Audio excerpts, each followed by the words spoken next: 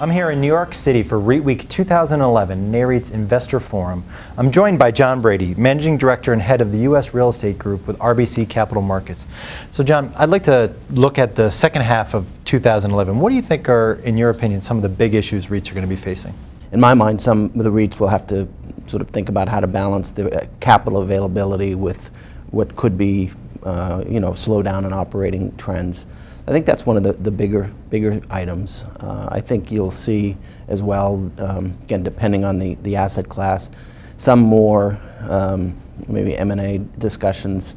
I think not the level of take privates, which were all debt funded in the in the mid 2000s, but more some potential strategic mergers. So I think you'll see a little bit of that. So people have to think that through. Right. Picking up on M&A, obviously that was big news in the first half of the year with the AMB Prologis deal and some other transactions we saw. Are there any sectors in particular that you think are maybe more prime for future deals? Yeah, one interesting thing about real estate is you don't have the synergies that you have in other sectors, but in many cases real estate is local, and having a big national presence doesn't help. That said, I would probably put the malls, regional malls, high on the list because of the tenant relationships. So I think to the extent there were more mergers in that space, I think that would be viewed favorably by the market and would give the REITs more clout with tenants.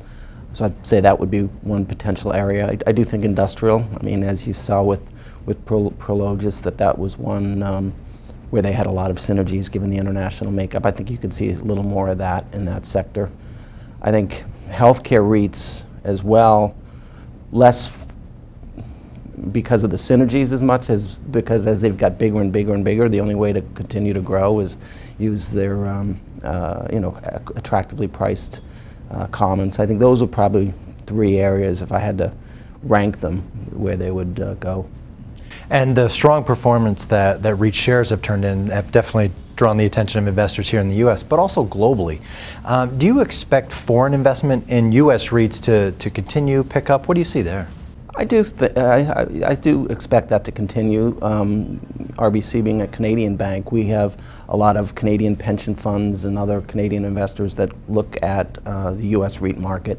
So that's one example. And then the Europeans have historically been very, very active, particularly the Dutch pension funds. And I know even in Japan today, there's been a number of funds that are investing into the U.S. money managers, looking for a way to play the U.S. markets. And with REITs, you get a good dividend yield in a yield-starved environment that's been attracting interest.